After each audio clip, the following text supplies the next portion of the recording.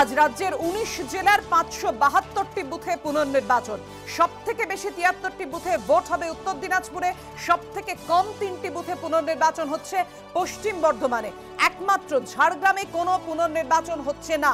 ১৪ই মের পুনরাবৃত্তি যেন আজকে না হয়, প্রত্যেকের তরফ থেকে একেবারেই আশায় কাম্য এটাই থাকবে। কিন্তু আজকের ছবিটা ঠিক কি হবে সেই সমস্ত ছবি আমরা তুলে ধরবো। জেলায় জেলায় আমাদের প্রতিনিধিরা রয়েছে। ঝাড়গ্রাম বাদে ১৯টি জেলায় ভোট হবে আজ, পুনর্নির্বাচন হবে আজ। সমস্ত জেলায় আমাদের প্রতিনিধিরা ছড়িয়ে রয়েছেন। এই মুহূর্তে আমার সঙ্গে স্টুডিওতে যারা রয়েছেন, অধ্যাপক সমীর চ্যাটার্জি রয়েছেন, বিজেপি নেতা প্রণয় রায় এবং রয়েছেন কংগ্রেস নেতা অনুপম ঘোষ। আপনাদেরকে স্বাগত আমাদের আলোচনায়। আমরা এই মুহূর্তে চলে যাব আমাদের প্রতিনিধিদের কাছে। মুর্শিদাবাদের নওদা থেকে রয়েছেন আমাদের প্রতিনিধি অর্ণব মুখোপাধ্যায়, উজ্জ্বল মুখোপাধ্যায় রয়েছেন কোচবিহারের দিনহাটা থেকে এবং দক্ষিণ চব্বিশ পরগনার বাসন্তী থেকে রয়েছেন হিন্দল দে। প্রথমেই চলে যাব হিন্দলের কাছে। হিন্দল, তোমার কাছ থেকে যদি আমি জানতে চাই যে আজকের ছবিটা, যেভাবে ১৪ই মের ছবিটা একেবারে সমস্ত ছবি বদলে দিয়েছে, যে হিংসার ছবি, যে সন্ত্রাসের ছবি ধরা পড়েছিল, আজকে এই মুহূর্তের ছবি কি দেখছো তুমি যেখানে রয়েছো?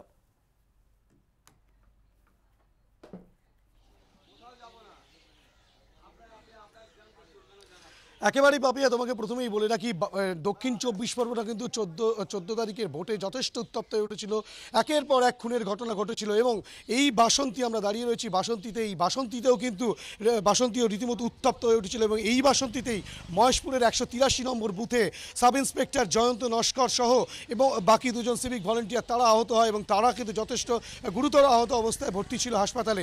এবং যেই চিত্রটা দেখা যাচ্ছে যে এই ঘটনার পর আজ বাসন্তীতে মোট ১২টি বুথে ভোট হবে, ভোট গ্রহণ প্রক্রিয়া শুরু হবে এবং সেই প্রক্রিয়া শুরু হওয়ার আগেই তোমাকে দেখিয়ে রাখি, তুমি দেখতে পাচ্ছ আমরা রয়েছি নির্দেশখালী প্রাথমিক বিদ্যালয়ের সামনে এবং সেখানে কিন্তু এই রাস্তার ওপর দিয়ে যে কটি গাড়ি যাচ্ছে সে কটি গাড়িকে কিন্তু পুলিশ সার্চ করে দেখছে এবং যেসব ব্যাগ রয়েছে সেই ব্যাগের মধ্যে কোনো রকম কোনো অস্ত্র রয়েছে কিনা, কোনো বিস্ফোরক রয়েছে কিনা, সমস্ত বিষয়টা তারা চেক করে দেখছেন।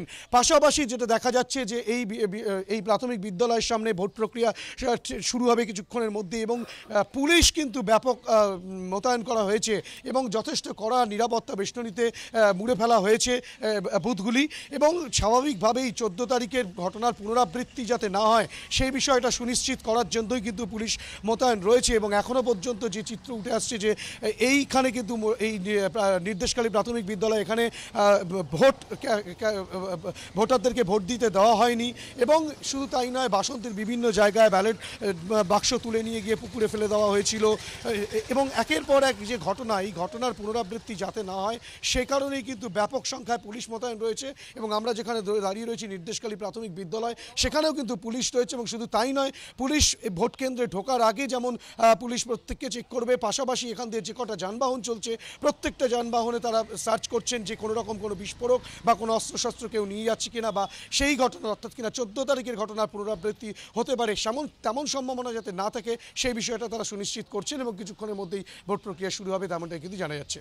একেবারেই হিন্দল, তুমি আমাদের সঙ্গে থাকো। আমরা চলে যাব কোচবিহারের দিনহাটায় রয়েছেন আমাদের প্রতিনিধি উজ্জ্বল মুখোপাধ্যায়। উজ্জ্বল, আমরা জানি কোচবিহারের ১ নম্বর শুক্তাবাড়িতে এখানে এক তৃণমূল কর্মী খুন হয়েছিলেন ১৪ই মে নির্বাচনের দিন, পঞ্চায়েত নির্বাচনের দিন, এবং আজকে কোচবিহারে ৫২টি বুথে পুনর্নির্বাচন হবে। আজকে সার্বিকভাবে নিরাপত্তার ছবি কি দেখছো? কিছুক্ষণ আগে হিন্দল আমাদের যে ছবি দেখালো, এইখানে অর্থাৎ বাসন্তীতে বিভিন্ন জায়গায়, শুধু বাসন্তীতেই নয়, পুলিশ কর্মীরা যাদের সুষ্ঠু গণতন্ত্র রক্ষা করার দায়িত্ব, নিরাপত্তা দেওয়া যাদের দায়িত্ব, তারাই বিভিন্ন জায়গায় আহত হয়েছেন। তোমার কাছে প্রথমে নিরাপত্তার ছবিটা জানতে চাইবো।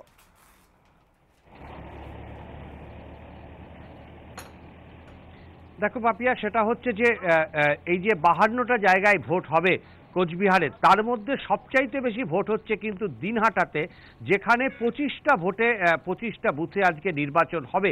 এবং গতকাল রাত থেকে কিন্তু দিনহাটা রীতিমতো উত্তপ্ত, বিভিন্ন জায়গা থেকে রাতভর বোমাগুলির আওয়াজ এসেছে এবং যে গ্রামগুলো রয়েছে সেগুলো কিন্তু অনেকটা রিমোট গ্রাম, অনেকখানি ভেতরে মূল রাস্তা থেকে আমরা যেখানে দাঁড়িয়ে রয়েছি এর ভেতর দিয়ে বেশ কিছুটা ঢুকলে পরে সেই গ্রামগুলো পরপর যে বুথগুলো রয়েছে এই বুথগুলোতে আজকে ভোট হবে। এবং যেহেতু নির্বাচন কমিশনের বিধি যে একজন করে পুলিশ এবং একজন করে সিভিক বা কোথাও দুজন করে পুলিশ থাকবে, বুথে কিন্তু সেই ধরনের পুলিশের ব্যবস্থা করা হয়েছে। কিন্তু এমনিতে পুলিশি ব্যবস্থা আরও আঁটোসাঁটো করা হয়েছে, কারণ গতকাল আমরা দেখেছি যে পুলিশের পক্ষ থেকে কার্যত বিদ্রোহ ঘোষণা করা হয়েছিল। তারা এসপি ডিএমকে জানিয়ে দিয়েছিলেন যে যেভাবে তাদেরকে আগের দিন বিপদের মধ্যে ফেলে রেখে সকলে পালিয়ে গেছিলেন, তারা আজকে ভোট করতে করতে রাজি না। বিশেষ করে দার্জিলিং থেকে যে ফোর্স এসেছে তারা রীতিমতন বিদ্রোহ করেছিলেন থানায় দাঁড়িয়ে, ফলে আজকে বাড়তি পুলিশি ব্যবস্থা করা হচ্ছে সর্বত্র। পুলিশ যাতে আজকে বিপদের মধ্যে না পড়ে তার জন্য অতিরিক্ত পুলিশি সতর্কতা। ফলে তুমি বুঝতেই পারছো যে এই মুহূর্তে কিন্তু গোটা অঞ্চলটা একটা অগ্নিগর্ভ পরিস্থিতি হয়ে রয়েছে। যে কোনো মুহূর্তে যে কোনো বড় ধরনের ঘটনা ঘটতে পারে এবং প্রশাসনের তরফে এসপি নিজে থাকছেন, অ্যাডিশনাল এসপি নিজে থাকছেন, তারা জোন ভাগ করে নিয়েছেন। কিন্তু যেটা আশঙ্কা যে এত বেশি আর্মস রয়েছে, এত বোমা মজুত রয়েছে যে শেষ পর্যন্ত কতখানি রক্ষা করা যাবে এটা কিন্তু একটা বড় চ্যালেঞ্জ। এখানে কিন্তু কোনো বিরোধী শক্তি নেই, এখানে লড়াই হচ্ছে মাদার তৃণমূলের সঙ্গে যুব তৃণমূল কংগ্রেসের, অর্থাৎ তৃণমূল কংগ্রেসের দুটোই গোষ্ঠী। অন্য বিজেপি, তৃণমূল, বামপন্থী তারা কিন্তু কেউ লড়াইয়ে নেই। ফলে লড়াই শুধুমাত্র হচ্ছে তৃণমূলের দুটো গোষ্ঠীর মধ্যে।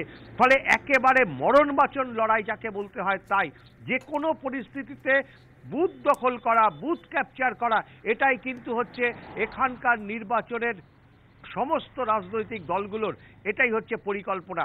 যে 25টা বুথে ভোট হচ্ছে আজকে, সেই 25টা বুথে কিন্তু যাদের ব্যালট নিয়ে ফিরতে পারেননি ভোটের কর্মীরা, তারা হচ্ছে সেই অঞ্চলগুলোতে শুধুমাত্র ভোট হচ্ছে। যেখানে ছাপ্পা ভোটের অভিযোগ উঠেছে, যেখানে বুথ দখলের অভিযোগ উঠেছে, সেগুলো কিন্তু এই তালিকায় নেই। এই 25টা বুথ মানে হচ্ছে কমিশনের কাছে যেগুলোর ব্যালট শেষ পর্যন্ত ফেরত আসেনি, সেখানেই এখানে নির্বাচন হচ্ছে। ফলে বুঝতেই পারছো যে স্পর্শকাতর বললে ভুল হবে, অতি স্পর্শকাতর এই সবকটা বুথ। এবং সারাদিন কি হবে অবশ্যই সেদিকে নজর রয়েছে প্রশাসনের, আমাদেরও নজর থাকবে। পাপিয়া। উজ্জ্বল, তুমি আমাদের সঙ্গে থাকো। কোচবিহারের নওদা থেকে, মুর্শিদাবাদের নওদা থেকে আমাদের সঙ্গে রয়েছেন আমাদের প্রতিনিধি অর্ণব মুখোপাধ্যায়। এই মুহূর্তে সরাসরি চলে যাব অর্ণবের কাছে। অর্ণব, আমরা দেখেছি ভোটের দিন অর্থাৎ নির্বাচনের দিন 14ই মে এখানে এক নির্দল সমর্থক এবং এক বিজেপি কর্মীর মৃত্যু হয় মুর্শিদাবাদে।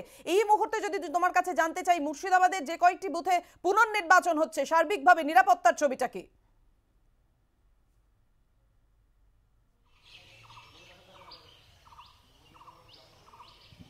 দেখো, আমরা এই মুহূর্তে যেটাই রয়েছি সেটা হচ্ছে মুর্শিদাবাদের পাটিকাবাড়ি। এটাই সেই বুথ যেখানে শাহিন শেখ বলে এক নির্দল সমর্থক, তাকে খুন করা হয় এবং সেই সঙ্গে সারোয়ার বলে একজনের, একটি কিশোরের পায়ে গুলি লাগে, তাছাড়া আরও একজনের গুলি লাগে এবং সেই সঙ্গে এখানে গন্ডগোল হয়েছিল। তো স্বাভাবিকভাবে তোমাকে এই মুহূর্তে বুথের চিত্রটা দেখিয়ে দেবো যে এই বুথটার নাম হচ্ছে পাটিকাবাড়ি ঘোষ বাউতিপাড়া অঙ্গনওয়াড়ি কেন্দ্র। এখানে সকাল থেকে যেটা হয়, প্রায় 6টা 10-15 নাগাদ ভোটকর্মীরা চলে আসেন, কিন্তু ঘরগুলোর ভেতরের অবস্থা এতটাই খারাপ ছিল, ধানিটে ভর্তি ছিল, যে সেই ঘরটা পরিষ্কার করতেই তাদের অনেকটা সময় লাগে। ঘর পরিষ্কার করার পরে তারা এখন ভোটের প্রস্তুতি শুরু করেছেন, কিন্তু কোনো ইলেকশন এজেন্ট কোনো রাজনৈতিক দলের এখনো অবধি আসেননি এবং আমরা দেখতে পাচ্ছি মানুষজন এক এক করে আসছেন। আপনি কি ভোট দিতে এসছেন? আপনি কি একটু বলছি, আপনি কি ভোট দেবেন? হ্যাঁ, ভোট দিতে হবে। কি কোনো ভয় আছে? না না, আমাদের ভয়কে, আমরা সাধারণ পাবলিক, আমি ভোট দেবো, ঝামেলা গেলে পালিয়ে গেল, মিটে গেল ঝামেলা। আমরা তো রাজনীতি থাকবো না। হ্যাঁ, আগের দিন ভোট দিয়েছি। হ্যাঁ, আজ দেবো।